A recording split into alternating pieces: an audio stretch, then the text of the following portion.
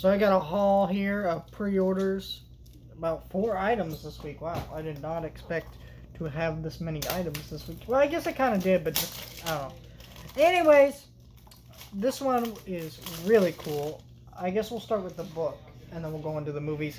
Star Wars: The High Republic, The Balance of the Force, Volume 2. Yes, I love these High Republic books. I will be reviewing this one pretty soon. Pretty excited about that, but yeah, I have Volume 2 now. I need to dive into this and do a video, so that's pretty cool to have that. Now I'm caught up on all the High Republic comics. At least I don't do the at least the trade paperbacks. I don't do the individual, whatever. Anyways, then I pre-ordered this as soon as it was announced because I had this on DVD, and I'm not always like crazy about, oh, let me upgrade to 4K if I have it on Blu-ray.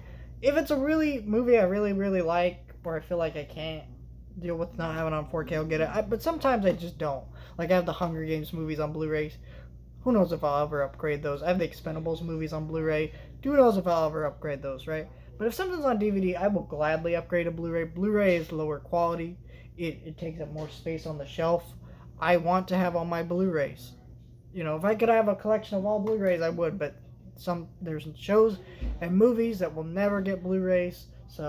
But this one did, from Sony, and that is American Pop. This is a really cool movie. That is a gorgeous cover, by the way. The Blu-ray did not have this. And Ralph Bakshi, he did Fritz the Cat, the anime Lord of the Rings, and Wizards. He's a very legendary animator. I'm sure my audience probably has heard about some of those movies at least. He's a very legendary filmmaker. This is a very 1970s movie. It's got tons of music in it from The Doors, from Jimi Hendrix, and so many other people. Janis Joplin, Lynyrd Skynyrd, Bob Seger, like just so many others. They're all listed on the back here. Here's the back there. But yeah, this is just a Blu-ray. There's nothing too special about this. We're pretty lucky to get that. This was kind of pricey, but I did really want it. It was 25 bucks. So I could see it getting cheaper, but so few of his movies are actually on Blu-ray that I jumped on this. I also have the Fritz the Cat's movies. And then this one was an Arrow Video 4K. Got it for 50% off. Of course, Arrow Video is doing their 50% off sale, and this was included in that. And I wanted this anyways, because I wanted this when they put out the Blu-ray, and now that they upgraded to 4K, made me glad I waited. But that is weird science. Weird science!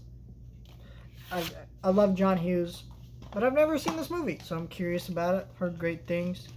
Here's a poster. I'm not going to undo the poster here, but, it's got the, it's another Arrow Video ad thing. Whatever. And then here's the booklet here. The need extras on the back there. Some cool weird stuff in here. Images from the movie read-ups. Pretty cool. And then you get the one 4K disc, which has a lot of special features. You can look all that up. But yeah, pretty cool sets for 25 bucks. Really great deal. It's still 25 bucks if you guys want it. I definitely had to jump on this set. I do really love this slipcover. That is a gorgeous slipcover. The feel of it's really nice. I actually really like that. So cool to have that. And then this one was like a must-have. Like if you held a gun to my head right now and said, "Hey, look, you can only pick one of these titles to get," this was the one I had to get. This is my second favorite movie of all time. And this was kind of a no-brainer that Disney would release this on 4K. But also kind of felt like maybe Disney would never do this because they've waited so long. But they finally did it. And oh my god. Nightmare Before Christmas in 4K. Look at this gorgeous slipcover. This is just gorgeous. Oof. It looks like they carried over all the same special features. You got the uncut Frankenweenie, which is, this is the live action Frankenweenie, so that's included on here. You get the Vincent short, I believe, yep. You get Tim Burton's original Power Rangers, narrated by Christopher Lee. What's This? Jack's Haunted Mansion Holiday Tour, deleted scenes, Making a Nightmare for Christmas, audio comment, song selection. So there's a lot of stuff on here.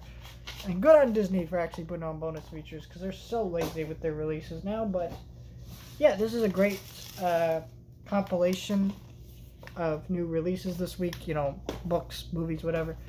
Pretty cool to have all these. I have more haul videos coming soon, so stay tuned for that. But I'm absolutely super excited to have all these. Let me know your thoughts, like, share, and subscribe. Thank you guys for watching.